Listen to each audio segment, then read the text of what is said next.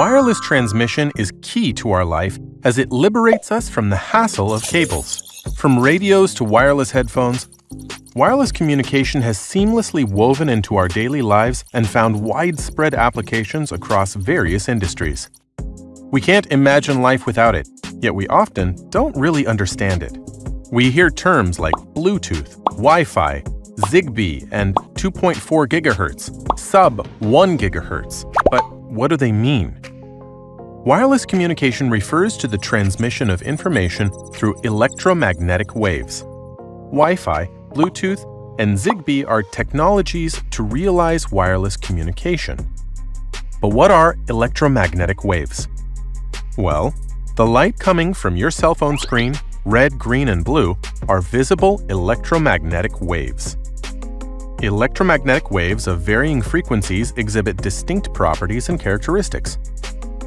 For example, high-frequency electromagnetic waves can penetrate the human body as used in X-ray imaging, while lower-frequency waves are applied in 4G and 5G wireless communication technologies. Based on different properties of electromagnetic waves across the frequency spectrum, the International Telecommunication Union established fixed-channel standards for wireless radio communication for different industries and purposes. For instance, there are channels standards designated for FM broadcasting and GPS satellite communication services. Among them, the ISM band is open primarily to industrial, scientific, and medical institutions without the need for licenses or fees. As countries adopt varying regulations regarding the utilization of the ISM frequency band, the 2.4 GHz band stands out as a widely utilized open frequency. Due to its initial access to ample spectrum space and simplified bidirectional device operation, wireless technologies such as Wi-Fi, Bluetooth, Zigbee flourished in this band.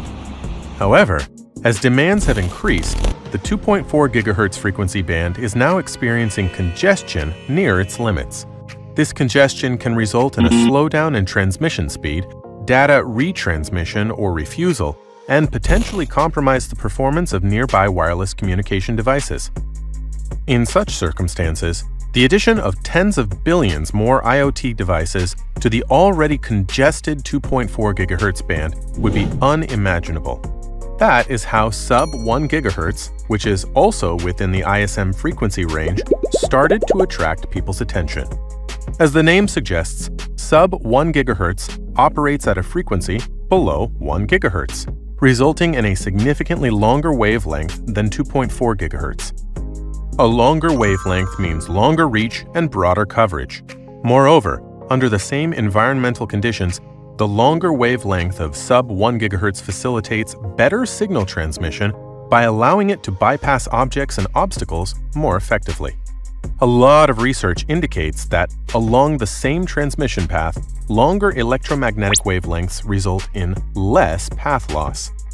This means that under the same conditions, signal transmission at 2.4 GHz experiences higher path loss, causing the signal to rapidly attenuate below the detection threshold and become difficult to detect.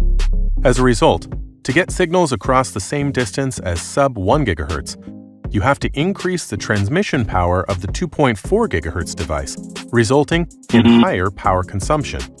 But you can't elevate the transmission power without limits due to restrictions posed by transmission antenna and various regulatory standards. That is why communication solutions on the Sub-1 GHz frequency band emerge as the optimal choice for long-distance communication. In the PV industry, where application scenarios are complex and changeable, Sub-1 GHz frequency band is gradually becoming an ideal frequency range for PV products, thanks to its superior diffraction capabilities and broader coverage. Hoymiles has taken the lead by developing and implementing the Sub-1 GHz communication technology in its microinverters.